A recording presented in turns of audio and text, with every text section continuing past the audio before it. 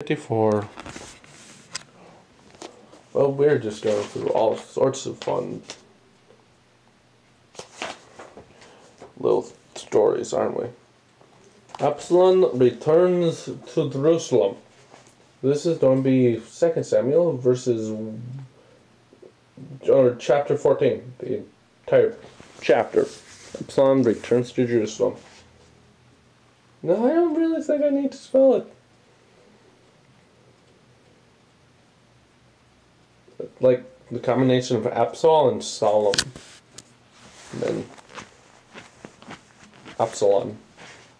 Anyway, Joab, Joab, son of Zeruiah, knew that the king's heart longed for Absalom, so Joab sent someone to Tekoa, Tekoa, and had a wise woman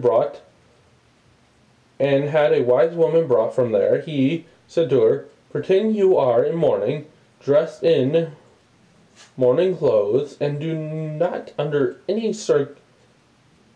not use any cosmetic lotions or cosmetic lotions."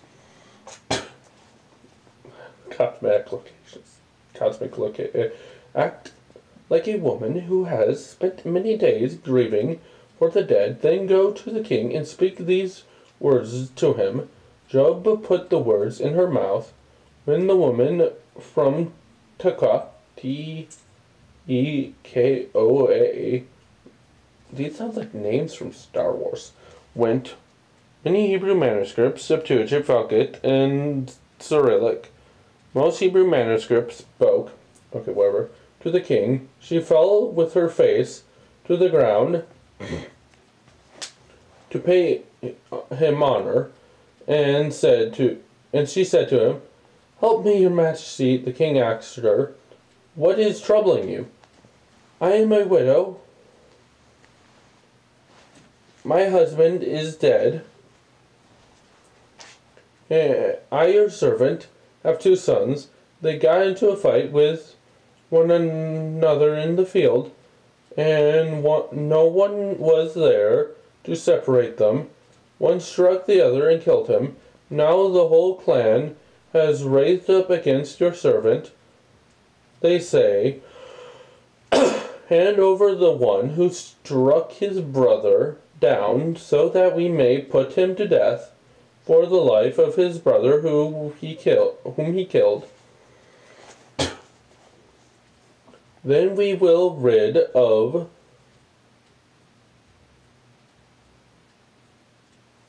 the heir as well. They will put out the only burning coal I have left, leaving my husband neither name nor descendant on the face of the earth."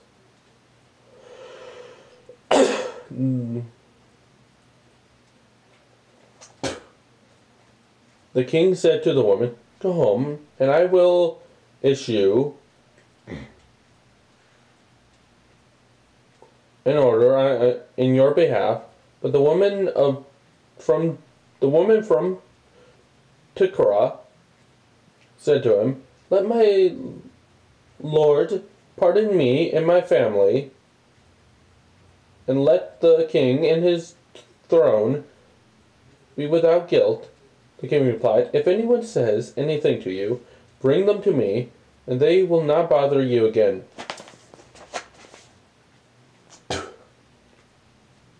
She said, "Then let the king invoke the Lord his God to prevent the avenger of blood from attending to the destruction." Who would even be the avenger of blood in this case, since it was brother on brother?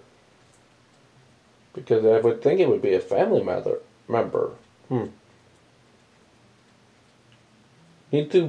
How would Hebrew law lawyers, I don't know.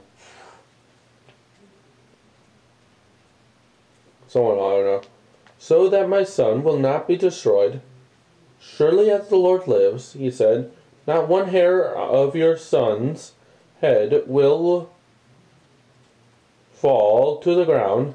Then the woman said, "Let your servant speak a word to my lord the king." "Speak," he replied. The woman said, "Why then have you devised a thing like this against the people of God? When the king says this, does he not convict himself?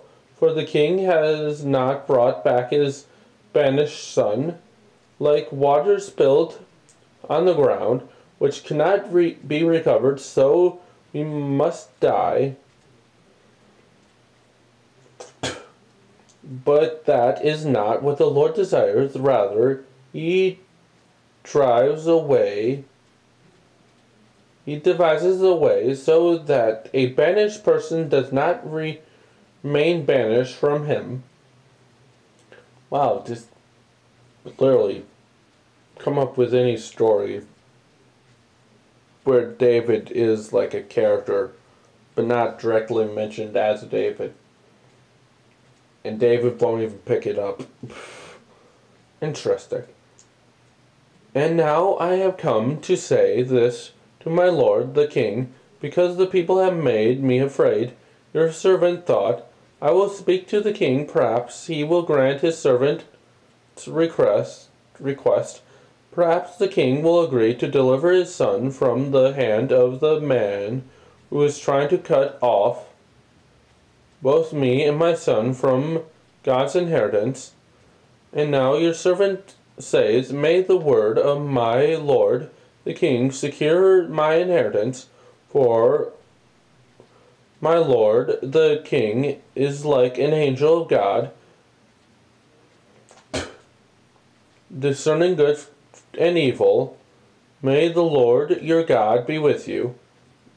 Then the king said to the woman, "Don't keep from me the answer to what I am going to ask you.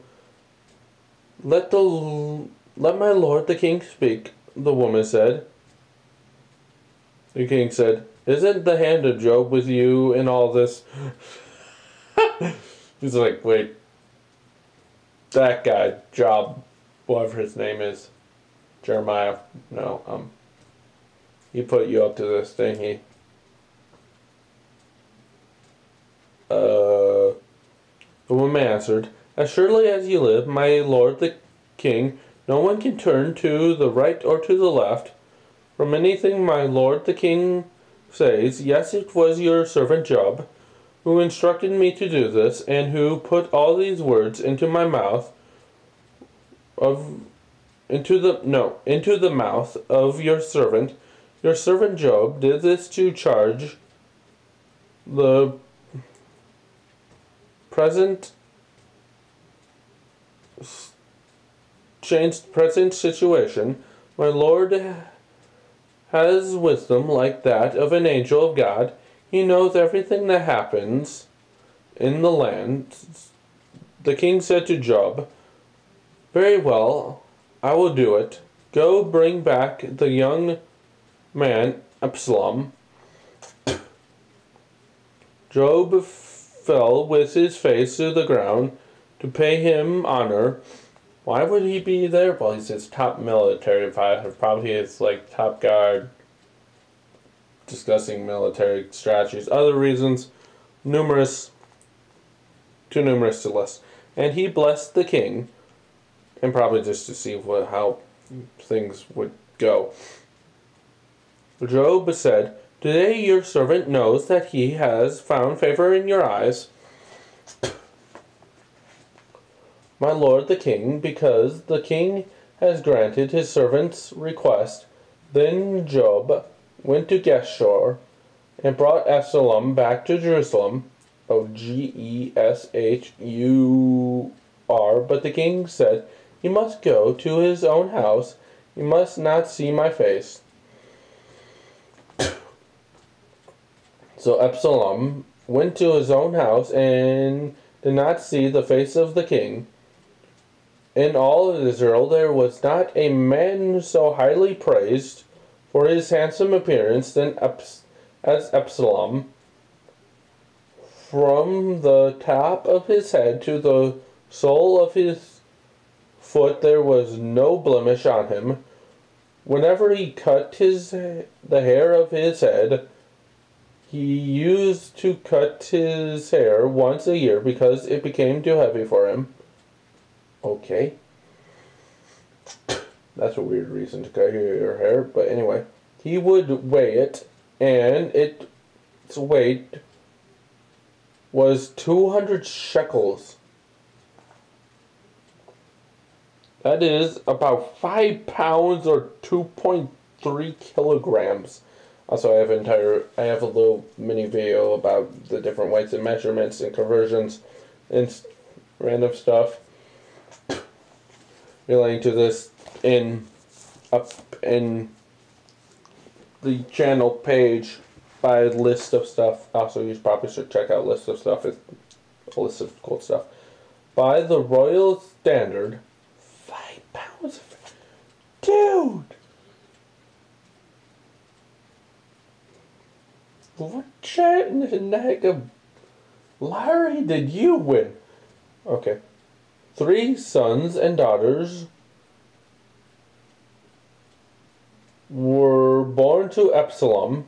His daughter's name was Tamar, and she became a beautiful woman. Oh, named her after his sister.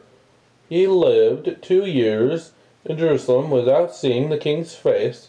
Absalom sent for Joab in order to send him to the king, but Joab refused to come to him. So he sent a second time, but refused to come. Then he said to his servants, "Look, Job's field is next to mine, and he has barley there. Go and set it on fire." What? You are coming to me, so I'm going to set your field on fire. Don't you know who my dad is? So Absalom's servants set the field on fire. Then Joab did go to Absalom's house, and he said to him, "Why have your servants set my field on fire?" That's the stupidest way of getting someone's attention. Set their stuff on fire. Absalom said to Joab, "Look, I sent word to you and said, 'Come here, so I can send you to the king to ask, why have I come from Geshur? It would be better for me if I were still there. Now then, I want to see the king's face, and if I am guilty of anything, let him put me to death.'" Huh. Like, am I guilty of anything? Have I done any crime? If so, please kill me. Well then. So Joab went to the king and told him this. Then the king summoned Absalom, and he came in and bowed down with his face to the ground before the king, and the king kissed Absalom. Whew. Yep. That is it. 11:07. It's still Alaska Day. It shall always be Alaska Day. Well, public celebration starts tomorrow, but anyway, it sleeps.